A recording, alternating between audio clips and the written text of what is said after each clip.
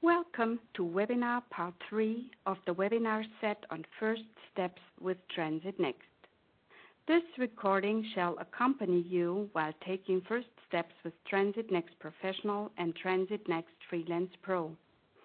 Please be aware of the fact that Transit Next Professional Pro has some restrictions compared to Transit Next Professional. This webinar will cover functionalities which are available in both versions. This is part 3 of a set of 4 webinars.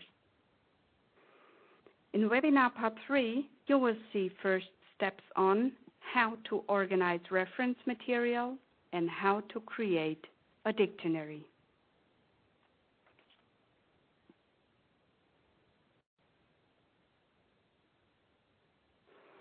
Let's reopen Transit.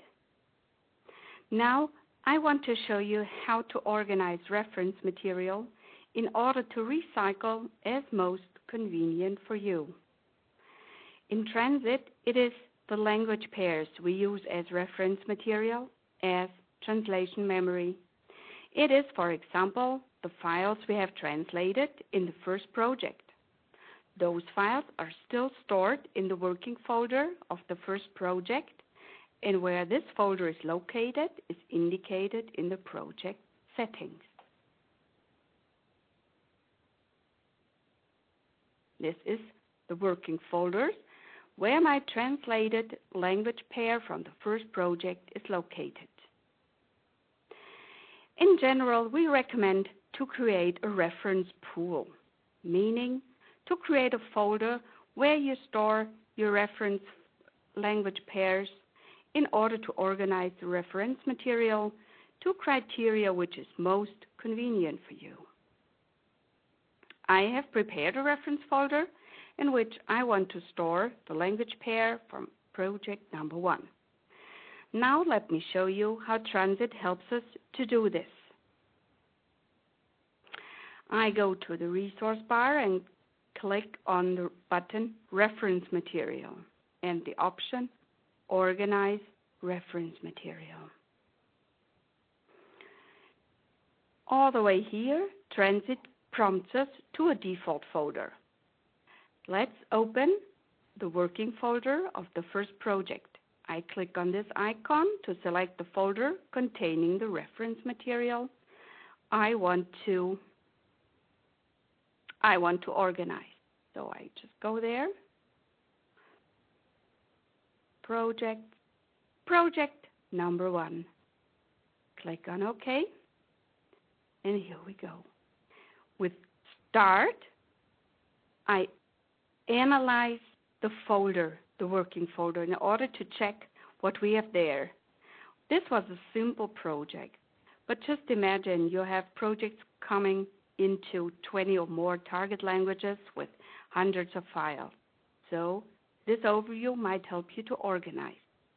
First, we see that we have language pair for English and German. The version is Transit Next. The file type was MS Office. And down here, we see the language pair files. We mark them and say we want to move them into a selected folder. I just click on this icon, and I am prompted to the reference folder with Food Congress. The reason why we are prompted here is I, for one, predefined this folder, and second, I defined in my user preferences that I am always prompted to this folder, so that I do not have to browse through all the folders all over a network, for example. I can define, if I want to do something with references, I can predefine this in the user preferences.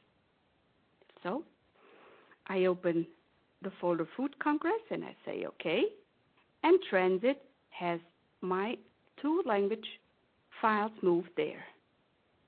And that's about it. And I can close this Organize Reference Material dialog. Now, let me show you how we can create a dictionary.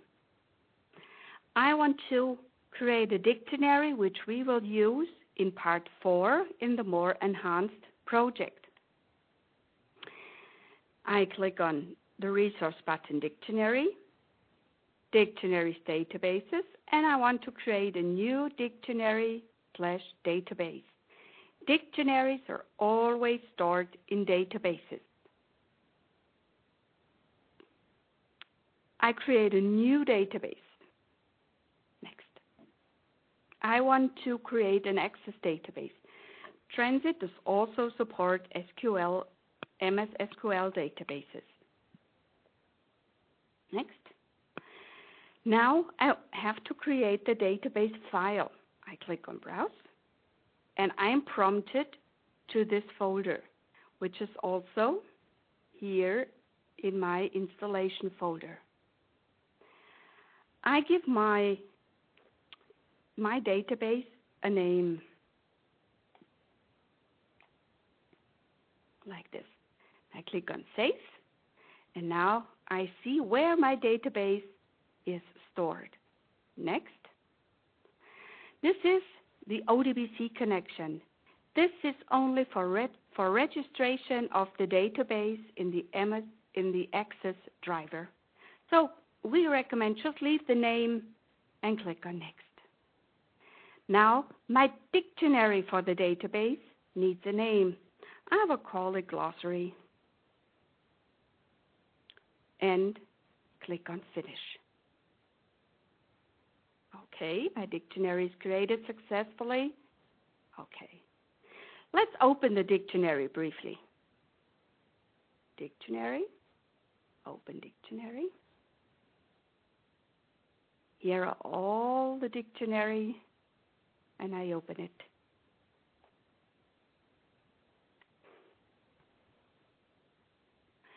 The dictionary for now is empty. We haven't entered anything. Here is the dictionary name, and in brackets we see the database name, and the dictionary for now is empty. So as a summary of this part 3, you can also indicate complete projects as reference material. It's not a must to organize language pairs in a reference pool.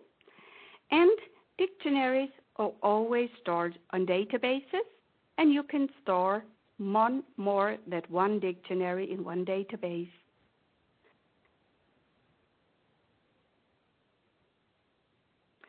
Thank you for listening to part 3 of this webinar set of 4.